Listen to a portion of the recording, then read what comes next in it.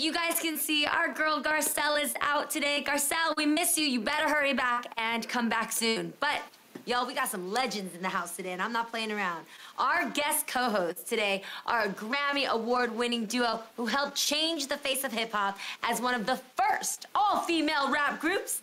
You also just saw their story told in the Lifetime original movie Salt-N-Pepa. Everybody, give it up for Salt-N-Pepa!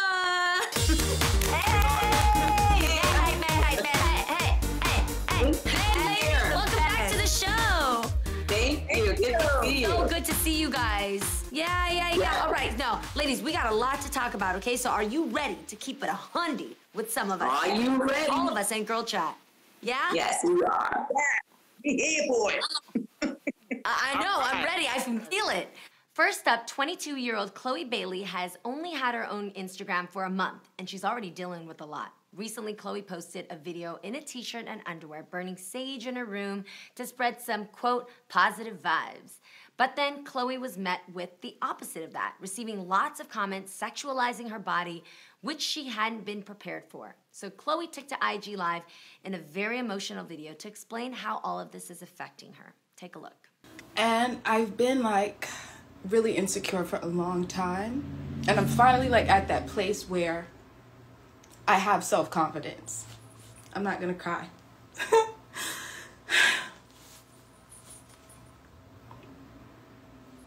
And I'm really happy that I get to share that with you all. And I think it's so important and so special when a Black woman can be strong and stand in her power in every single way.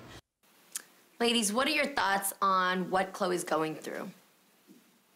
I happened to catch that the other day, and as a mom, it really hurt my feelings because I thought about my daughter. I also know that when child stars grow up and they begin to become adults and explore their sexuality, people have a hard time with it. They want to keep them in that box that they're used to. And I can relate to this because with Salt-N-Pepa, as Peppa knows, you know, sometimes when we got super racy, like on None of Your Business, like in the mud and getting a little more sexual, even though I was raised in the church. So I always had in my mind, you know, what was the line, what was too far. But I also wanted to explore my sexuality as a woman, my power as well. And I think that, you know, she probably feels sad because that's a natural thing, but she also wants to be accepted. And as we know, social media is a bullying place. You know, people can be super, super mean. So I feel really bad for her, but I think that, you know, as she gets older and grows into herself, then she'll get used to it like we all are, used to being bullied on social media. Yeah, I think she learned there is like a cause and effect. I mean, she was saying she was insecure, but she is beautiful. And like, you know, unfortunately, you know, she has like over like 1.4 million and people are paying attention. She didn't think, but yes, they are. And I think this is just a lesson learned for her to see that they are paying attention. Maybe not in the way that she would like, but it's an eye-opening, you know, unfortunately, you know, and she's 22 going on 23. She's a young girl experiencing that you know, your image is important because it did affect you and people are watching. So what you put out there cause and effect, you know. So like I said, my daughter, she's a good girl going grown. Like my daughter's the same age. So I'm experiencing that, the good girl gone grown thing. Not good girl gone bad, good girl gone grown. I get it. Yeah. I'm glad there were a lot of supportive messages to her, like Halle Berry. A lot of people sent out supportive messages to her, trying to encourage her, because I think when we all saw it, we felt bad. I personally think it's a bunch of jealous-ass women that's mad because she 22 and young, and they worried about they dudes. I mean, it's like, calm down. She 22. Yes. Let her live her life. Stop being jealous and get on the treadmill and get your booty together. That's what I say. Social media is a mean place, and most of them coming from locked accounts. All those locked accounts. Exactly. Exactly. You have to like consult these days sometimes. I'll be like, before I post anything, I'll be have a whole community. I'm like, is this good to post? Are we good? You know, it's like, right.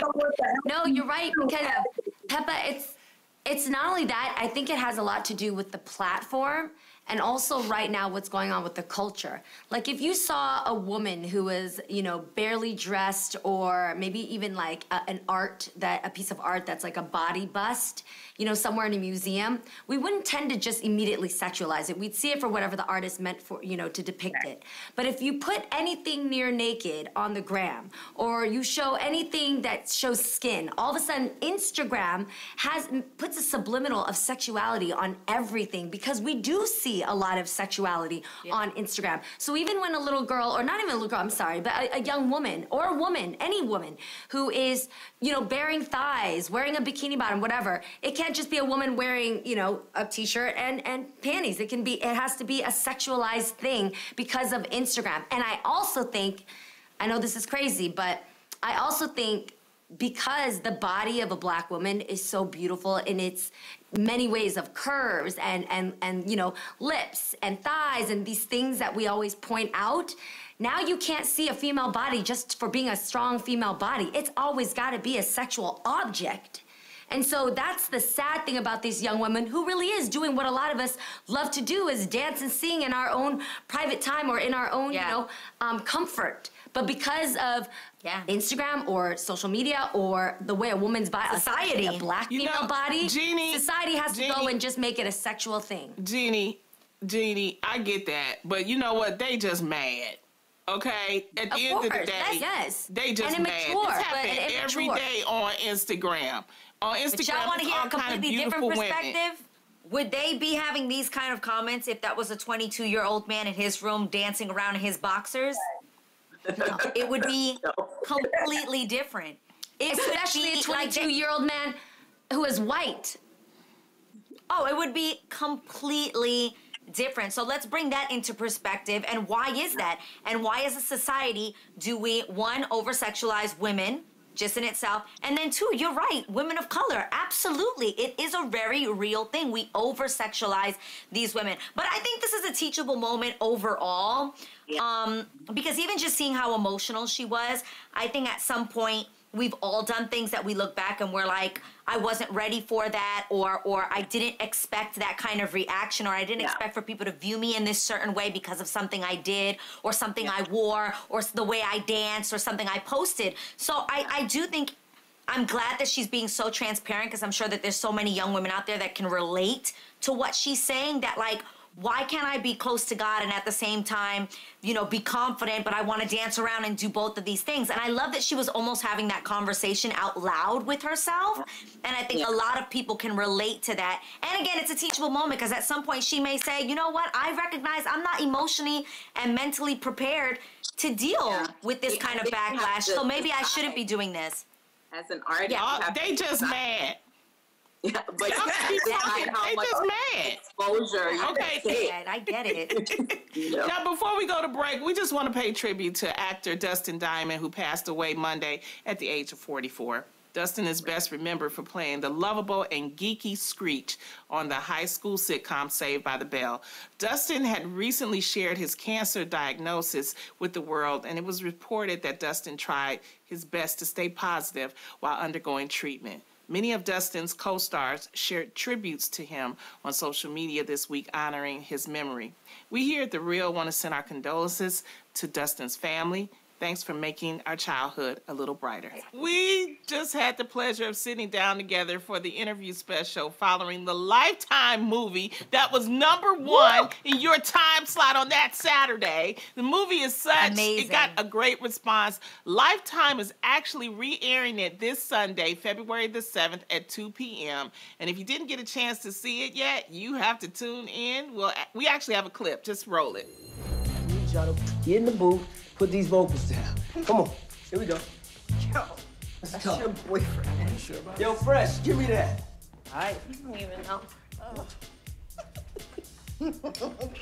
Thank you. All right. Sandy, let's do this. 2, 3. Salt-N-Pepa's here and we're in effect. Want you to push it back. Cooling by day, then at night. Working up a sweat. So good. So good. It was Memories, so man. good. Ladies, What was it like seeing your story played out? And how has the response been since the movie has aired? It's just been an amazing feeling because it's been like 36 years. I'm like, dang, it's finally time that we've been talking about our stories. Now people can see it on the screen. I was like so happy.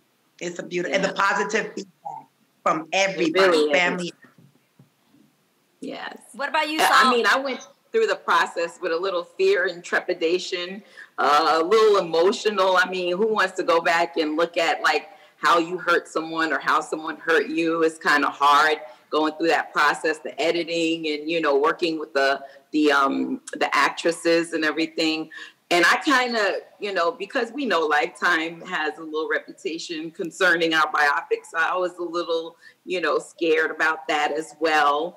But I have to say that the movie, for me, when I did step away from being Salt and just watched it, you know, as Cheryl and watched, you know, the friendship and what we went through with being women in an industry that's dominated by men, having children, you know, having to be able to find our voice and deal with our business. And to me, it was just a story about two friends that was together before we were business partners, before we were Salt-N-Pepa, and all the ups and downs of what that looks like. And I feel like any woman can relate to this movie from that angle of being of a friendship and being women in the music industry. That.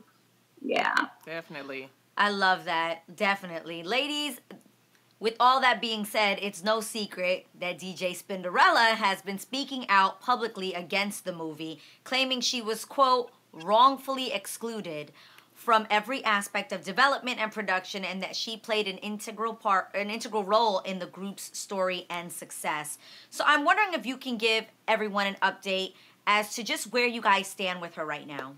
Yeah, I reached out to Spinderella. I feel like it's very unfortunate. You know, we've come to a crossroads where we have decided to agree to disagree.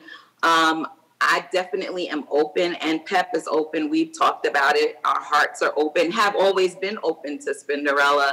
As far as the public is concerned, I'm really happy about the people who know that they don't know everything. There's 6 sides to every story. And we just hope that, you know, that we can come to some sort of resolution in the future. You never know, you know, God, you never know what God is doing. I just want to add to that, but I do want to clear up. I don't know. There is a part that when Spinderella do say that we excluded her. That part, Salt and I did reach out to consult with the movie because, like Salt said, this movie was about a friendship of Sandy and Cheryl back in college. But yes, Spinderella joined us, a part of it. She will always be, we will always acknowledge her contribution that she's done with us. She will always be our sister. We love her, but we have always made sure that she had the opportunity and the platform. We always encourage her to be Spinderella and be supportive of her. So that is and perception is not reality. I hear that, and that is so great to clarify. And ladies, we love that you are here with us today. So keep on doing what you've always done. You always keep it real, and we love it.